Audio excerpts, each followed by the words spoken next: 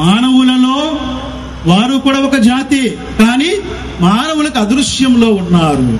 వారి యొక్క ముఖాలు చర్మాల మాదిరిగా ఉంటాయి అన్నారు. కళ్ళు చిన్న చిన్న ఉంటాయన్నారు. ఆ జాతి వారు భూమిపై ఉన్నటువంటి మానవ జాతి కంటే ఎక్కువ సమూహంలో భూమిపై మానవులకు దాడి చేయడానికి వస్తారు. వారి దాడి ఎలా ఉంటుందంటే ఎవరు తట్టుకోలేరు. సముద్రపు కెరటాల మాదిరిగా వస్తారని ఖురాన్ గ్రంథంలో 18వ సూరాలో సూరే కహఫ్ లో 99వ ఆయతలో అల్లాహ్ సుబ్హానహు వ తఆలా అంటున్నారు, యమూజు ఫీ మౌజిన్ అంటున్నారు అల్లాహ్ సుబ్హానహు వ తఆలా. కెరటాల మాదిరిగా వారు గుంపులు గుంపులుగా వస్తారు. ఈ రోజు ఏలియన్లు అంటే భయపడుతున్నాం, ఏలియన్ బాబులే ఉంటారు. వారు ఏం చేస్తారు? దొరికిన నదుల్ని ఖాళీ చేసేస్తున్నారు, దొరికిన సముద్రాలను ఖాళీ చేసేస్తున్నారు. భూమి అంతా అల్లకల్లం చేసి రక్తపాతం చేసి భూమి అంతా నాశనం చేస్తున్నారు. హజరత్ ఈసా అలైహిస్సలాం వారు విశ్వాసులందరినీ కూడా సీనా కొండ, తూరు కొండ వైపు తీసుకువెళ్లి అల్లాహ్ సుబ్హానహు వ తఆలాతో ప్రార్థన చేస్తూ దైవదూతల రక్షణలో వారు మాత్రం రక్షించబడుతున్నారు. ఆ తర్వాత వారు ప్రార్థన చేస్తున్నారు. హజరత్ ఈసా అలైహిస్సలాం వారు విశ్వాసుల దేవా, వీరి ద్వారా మమ్మల్ని రక్షించు అని చెప్పారు. అల్లాహ్ ఆ యొక్క యాజూజ్ మాజూజ్ అనే జాతి వారు ఎక్కడున్నారో ఎవరికి తెలియదు. కానీ ముహమ్మద్ సల్లల్లాహు అలైహి వసల్లం అన్నారు, జుల్కర్నైన్ అనే ఒక ప్రవక్త వారిని బంధించాడు. అప్పటి నుంచి వారు రాలేరు. ఖయామత్కి దగ్గర ప్రళయానికి సమీపాన్ని వారు బయట పడిపోతారు. ఒక పెద్ద ఉపద్రవం అది. మహా వ్యక్తులు ప్రార్థన చేస్తే ఆ ప్రార్థన ద్వారా వారికి ఒక రకమైన వ్యాధి పుడుతుంది. ఆ వ్యాధి ద్వారా మొత్తము కూడా సవాలు భూమి అంతా కూడా నిండిపోతాయి. వారి సవాలతో భూమి నిండిపోతుంది. ఖాళీ చేసేదెవరు? మహాప్రవక్త ముహమ్మద్ సల్లల్లాహు అలైహి వసల్లం అన్నారు, ఒంటె మెడలంటే చాలా పెద్ద మెడలు, ఒంటె మెడల్ లాంటి మెడలున్న పెద్ద పక్షులు వస్తాయి. దాన్ని ట్రైనోసరస్ అంటున్నాం. వంటి మెడల్ లాంటి పెద్ద పెద్ద మెడలు ఉంటాయి. అటువంటి పక్షులు వస్తాయి. అవి వచ్చి వారిని తీసుకువెళ్ళిపోయి ఎక్కడో పడవేస్తాయి. అంటే ఏ గ్రహాల్లో తీసుకువెళ్లి పడవేసేస్తాయో. ఆ తర్వాత అల్లాహ్ సుబ్హానహు వ తఆలా శుభమైన వర్షము కురిపిస్తాడు అన్నారు ముహమ్మద్ సల్లల్లాహు అలైహి వసల్లం వారు. ఆ వర్షానికి భూమి అంతా కూడా పవిత్రమై ఎటువంటి పంటలు పండుతాయంటే హజరత్ ఈసా అలైహిస్సలాం కాలంలో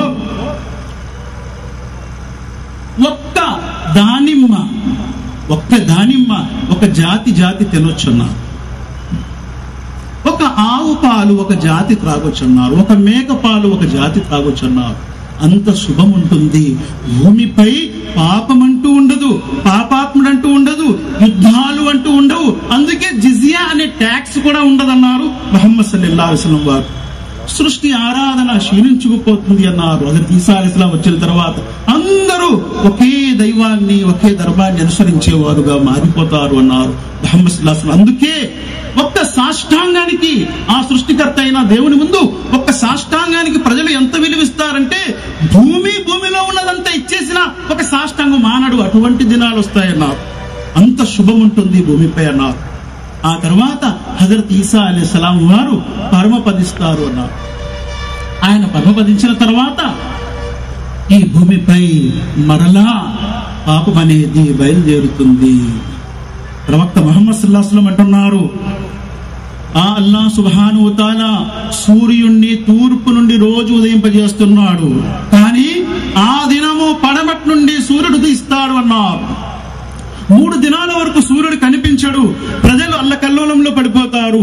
పడమటి నుండి ఉదయించగానే ప్రజలు పశ్చాత్తాపము కొరకు, క్షమాపణ కొరకు బయలుదేరుతారు. కానీ పశ్చాత్తాపము, క్షమాపణ వేడుకునే తలుపులు కట్టివేయబడతాయి అన్నారు ముహమ్మద్ సల్లల్లాహు అలైహి వసల్లం వారు. అప్పటి వరకు తెరిచి ఉన్నాయి.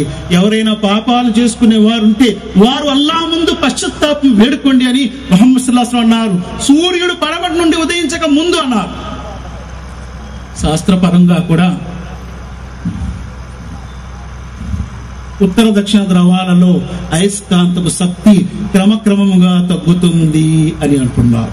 అందుకే 10 లక్షల సంవత్సరాలకు 1 డిగ్రీ వాలింది అన్నారు. అంటే 10 లక్షల సంవత్సరాలు పట్టింది 1 డిగ్రీ వాలటానికి. ఉత్తర దక్షిణ ద్రవాలు తారుమారవుతాయి. ఎప్పుడైతే అయస్కాంతపు బలము తగ్గిపోతుందో అప్పుడు మనకి తూర్పు ఉదయించే సూర్యుడు పడమటి ఉదయిస్తాడన్నారు. సైన్స్ కూడా అంటుంది.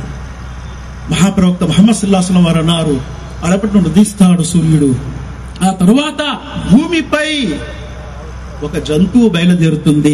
ఖురాన్ గ్రంథంలో 27వ సూర సూర్య నమల్ వాక్యం 82లో అల్లాహ్ సుబ్హానహు వ తఆలా జంతువు గురించి అంటున్నాడు. ఆ జంతువు భూమిపై వస్తుంది, అల్లాహ్ యొక్క సూచన క్రియల్ని తిరస్కరించే వారితో మాట్లాడుతుంది అన్నారు. మహాప్రవక్త ముహమ్మద్ సల్లల్లాహు అలైహి వసల్లం అన్నారు, సూచన క్రియల్లో చిన్న సూచన క్రియలు ఎటువంటి వస్తాయంటే మనిషి యొక్క చేతి కర్ర మాట్లాడుతుంది అన్నారు. అటువంటి దినాలు వస్తాయన్నారు. మనం ఈరోజు చూస్తున్నాం, ఎప్పుడు వినలేనటువంటి మనం ఈరోజు వింతలు చూస్తున్నాం.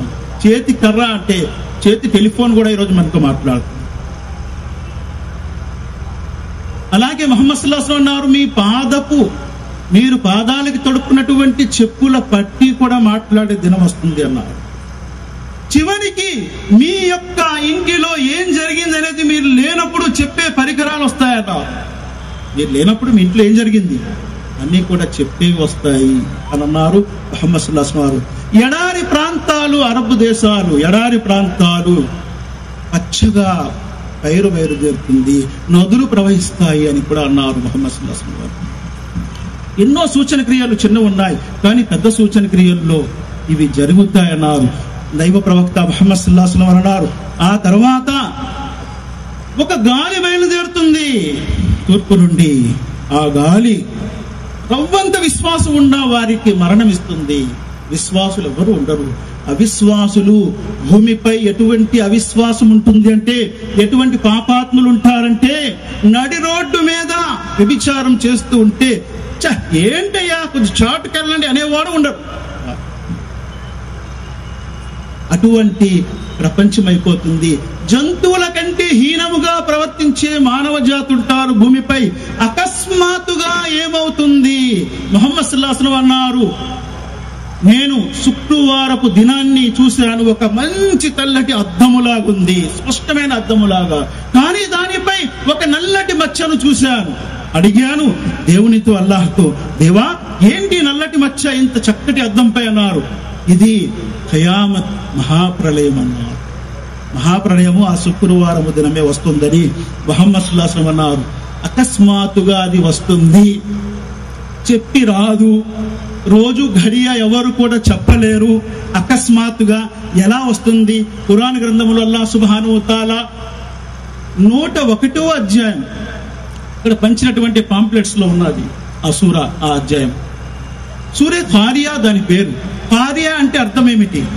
ఖారియా అంటే ఉదాహరణకి ఒక వ్యక్తి ఇంటిలో పడుకొని ఉన్నాడు తన కుటుంబంతో సహా. అర్ధరాత్రి ఎవరో వచ్చి మామూలుగా తలుపు కొడితే ఎవరో ఇంత రాత్రి వచ్చారేంటి అనుకుంటాడు.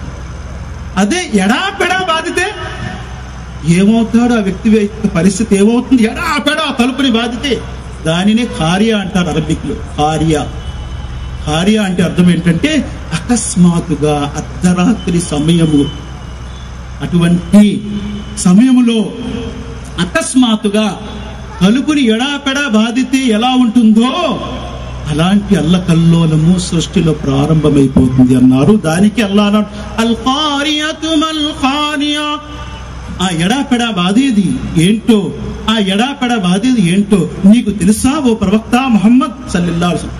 వమా అద్రాక మల్ ఖారియా, ఓ ప్రవక్త ముహమ్మద్ సల్లల్లాహు అలైహి వసల్లం ఆ ఎడాపెడా బాధేది ఏమిటో నీకు తెలుసా? యౌమ యకూను నాసు కల్ ఫరాషిల్ మబ్తూత్, ఆ రోజు మానవులు చెల్లా చెదరయ్యే పురుగుల్లాగా అయిపోతారు. దీపపు పురుగుల మాదిరి. దీపపు పురుగులు ఎలా ఉంటాయి చెల్లా చెదరులో? ఉదాహరణకు విశాఖపట్నంలో ఒకసారి క్యాల్టెక్స్ ట్యాంక్ బరస్ట్ అయింది తెల్లవారి 6 గంటల సమయంలో. అప్పుడు ఎలా ఉంటారని అందరూ 6 గంటల సమయంలో కాలకుర్చాల్లో ఉంటారు, నిద్రలో ఉంటారు. ఒకడు లుంగీతో ఉంటాడు, ఒకడు నైటీతో ఉంటాడు, ఒకడు ఏదో కాలకుర్చాలు చేస్తూ ఉంటాడు. ప్రతి వారు ఆ టైంలో 6 గంటల సమయంలో క్యాల్టెక్స్ బరస్ట్ అవగానే ఎవడు ఏ స్థితిలో ఉన్నాడో అక్కడి నుంచే పారిపోయాడు. వాడికి అసలు బట్టలు ఉన్నాయా లేదని కూడా చూసుకోలేదు, పారిపోయాడు. ఏమవుతుందో తర్వాత చూద్దాం, ముందు పారిపోవాలి. అల్లాహ్ కూడా అదే అంటున్నాడు, చెల్లా చెదరవుతాడు. ఆ శబ్దానికి ఈప పురుగుల మాదిరిగా చెల్లా చెదరైపోతారు. యౌమ యకూను నాసు కల్ ఫరాషిల్ మబ్తూత్ వతకూనుల్ జిబాలు కల్ ఇహ్నిల్ మన్ఫూత్. పర్వతాలు ఏకినటువంటి దూతిరి మాదిరిగా ఎగిరిపోతూ ఉంటాయి. పర్వతాలు చూస్తూనే ఉంటారు ప్రజలు, కనుగుడ్లు తేల్చి చూస్తూనే ఉంటారు. అందుకే 22వ సూరాలో అల్లాహ్ సుబ్హానహు వ తఆలా అంటున్నారు, యా అయ్యుహన్నాసు తఖూ రబ్బకుమ్ ఇన్న జల్జలతిస్ సాఅతు షైఉన్ అజీమ్. ఓ మానవులారా, మీరు మీ ప్రభు పట్ల భయభక్తి కలిగి ఉండండి. నిశ్చయముగా ఆ ప్రళయ దినం యొక్క భూకంపము అతి తీవ్రమైనది అంటున్నాడు, హెచ్చరిస్తున్నాడు. ఆ రోజు గర్భముతో ఉన్నటువంటి స్త్రీ తన యొక్క గర్భాన్ని విసర్జించేస్తుంది, కానీ ఆమెకి తెలియదు తన పిల్లవాడు ఏమయ్యాడు. ప్రజలు తూగుతూ ఉంటారు, మత్తులో ఉన్నారేమో అనుకుంటున్నారా? వమా హుం బిసుఖారా వలాకిన్న అదాబల్లాహి షదీద్. ఆ తీవ్రమైన భూకంపానికి వారి పరిస్థితి అలా అయిపోతుంది. అందుకే అది ఎలా జరుగుతుందనే విషయాలు ఖురాన్లో చాలా చోట్లున్నాయి. ఎందుకు జరుగుతుంది అనేది కూడా తర్వాత చెప్తున్నారు. فَأَمَّا مَنْ ثَقُلَتْ مَوَازِينُهُ فَهُوَ فِي عِيشَةٍ رَاضِيَةٍ. ఎవరి కర్మలైతే బరువై ఉంటాయో, సత్కార్యాలు ప్రపంచంలో చేసుకొని ఉంటాడు, చాలా ఆనందములో ఉంటాడు, చాలా సంతోషములో ఉంటాడు. పిల్లలు ప్రోగ్రెస్ రిపోర్టు గ్రేడ్ ఏ వస్తే, గ్రేడ్ 1 వస్తే క్లాసులో ఎంత సంతోషపడి తల్లిదండ్రులు లేదా ఆనందంతో సంతోషంతో వస్తారు. ఆ రోజు సత్కార్యాలు చేసేవారు చాలా ఆనందాల్లో ఉంటారు అంటున్నారు. అందుకే ఆ దినం అనేది పెట్టాడు. ఈ ప్రపంచంలో న్యాయము జరగవచ్చు, జరగకపోవచ్చు ఎవరికైనా, కానీ అక్కడ ఖచ్చితమైన న్యాయం జరిగి తీరుతుంది. వమా యుజ్లమూన ఫతీలా. దారపు పోగంత అన్యాయం కూడా జరగదంటున్నాడు ఆ ప్రభు సృష్టికర్త. అటువంటి న్యాయం నేను చేసే దినము నియమించాను, అది రాబోతుంది, చాలా తొందరలోనే జరిగి తీరుతుంది అంటున్నాడు. వఅమ్మా మన్ ఖఫ్ఫత్ మవాజీనుహు ఫఉమ్ముహు హావియా. ప్రపంచంలో ఎవరైతే దుష్కార్యాల్లోనే జీవితాన్ని గడిపారో వారు హావియాలో ప్రవేశిస్తారు. హావియా అంటే ఏంటి? ఒక అతి లోతైన గోతు, దానినే నరకము అన్నారు.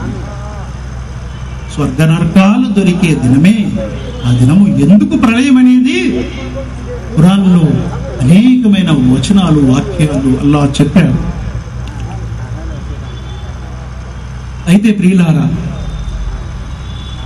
ఆ ఖురాన్ గ్రంథములో ఉన్నటువంటి కొన్ని సూరాల ద్వారా ఆ దినము ఎలా ఉంటుంది, అది ఎందుకు నియమించాడు? ఇదా జుల్జిలతిల్ అర్దు జిల్జాలహా. 99వ అధ్యాయం ఇది. అందులో దైవము సూర్య జిల్జాల్ అంటున్నాడు. ఎప్పుడైతే తీవ్రమైన భూకంపము, ప్రళయపు భూకంపం వచ్చి పట్టుకుంటుందో, వాక్రజతిల్ అర్దు అత్కాల